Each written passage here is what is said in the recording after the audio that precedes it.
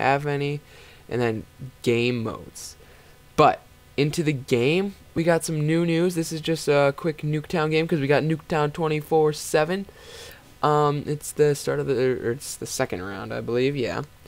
But the new updates we got, it's not as huge as the first one, but it does change some of the kill streaks.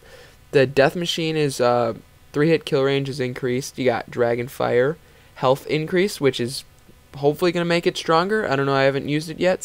We'll see. Gun spread reduced, also for the Dragonfire. We got the Warthogs reduced missile delay.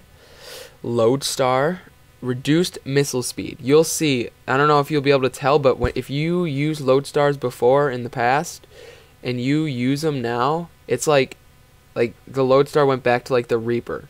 It lost its steroids kind of thing. But now the Reaper on steroids is just nothing. It's just the normal Loadstar, but yeah, it's still pretty good. I'm also using the MP7 in this game, but back to the other updates, which is probably what you want to hear.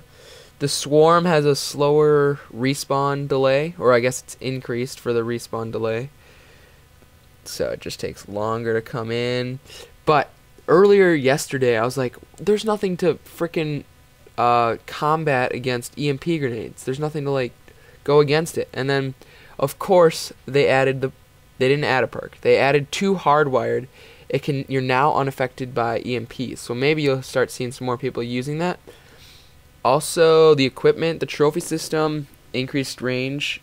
SMGs with silencers have a reduced range, even more so than they did, which is why I don't use silencers on SMGs all that much.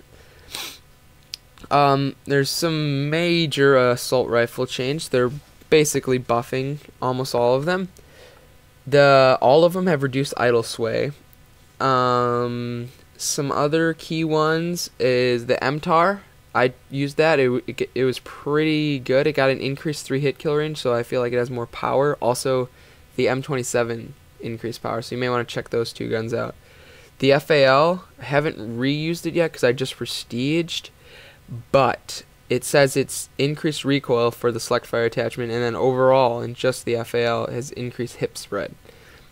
The LMG have faster ADS in and out, and the Executioner getting some more strength. Maybe it needs a big buff, but we'll see.